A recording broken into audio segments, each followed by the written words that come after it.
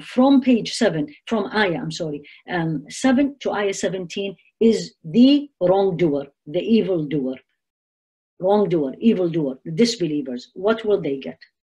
Interesting, and this is something I want one of you, all of you, but I want you to write it for me right now. From ayah 18, okay, to the end of the surah, which is ayah 36. So from ayah 18 to ayah 36, which is about 18 ayat. So we had 1 to 6 explaining the concept of Tatfif, defraud, unjust, 1 to 6. And then from 7 to 17, so that's 10 ayat, it's those who are the defrauder, and not only the defrauder, but actually transgressors, wrongdoer. So 10 ayat about the wrongdoer. 18 ayat about the righteous. See how Allah subhanahu wa ta'ala treat us in the concept of Tatfif. Even in his book, in the concept of Tatfif, when it comes to the punishment and fear and what is going to happen for those wrongdoers, it's 10 ayat, 5 lines. But when it comes to the good news, to the generosity of Allah, what we will get, 18. It's almost half of this page in one ayah. That's a hidden concept, hidden clue, how generous is Allah. Generosity is against Tatfif. So you all have now, remember, anytime you do an act of generosity, even if the person in front of you is generous and you responded with generosity, then you are safe from this Tatfif. So here you go, look at the generosity of Allah. So the first thing I'm going to say, when Allah talks about the righteous people, when Allah talks about the righteous people, the first thing He's reminding me and you that generosity is what is. Allah subhanahu wa ta'ala now showing it to me. No concept of Tatfif in even the numbers of the ayat.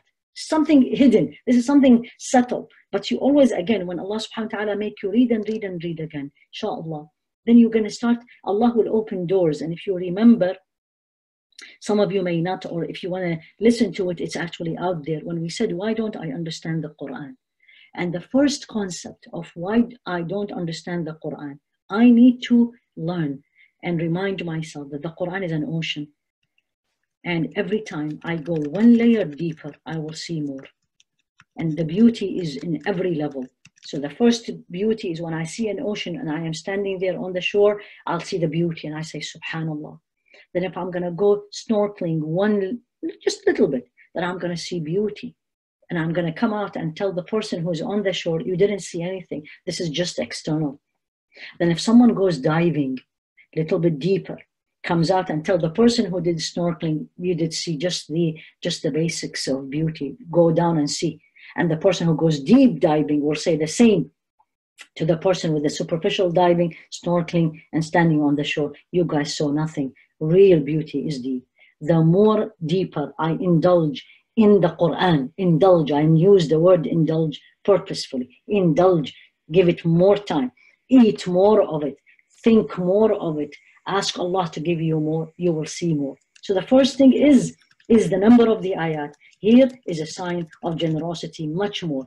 2, very common concept in the Quran, all of us, alhamdulillah, Rabbil Alameen, inshallah, will learn, is the pairs. The pair theory, the pair principle, meaning almost always Allah, when He talks about Jannah, there is Nar. When He talks about paradise, there is going to be hellfire. When He talks about the righteous, there is going to be the wrongdoers. Sometimes longer, sometimes shorter, sometimes one ayah, sometimes just one word. But this concept of Zumar, the 2 groups. And in His creation, there's a Shams al-Qamar.